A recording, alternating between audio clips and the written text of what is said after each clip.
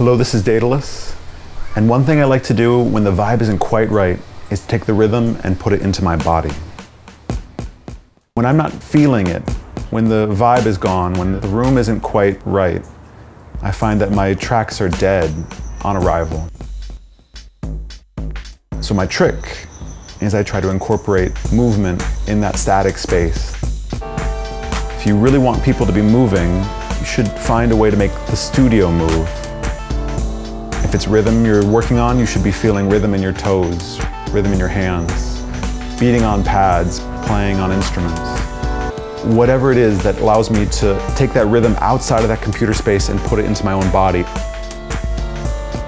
If you do this right, I feel like you are the metaphor for your audience. You are the fan, you are the creator, there's no difference. And then the vibe returns magically, or it doesn't and I just have to dance more ridiculously.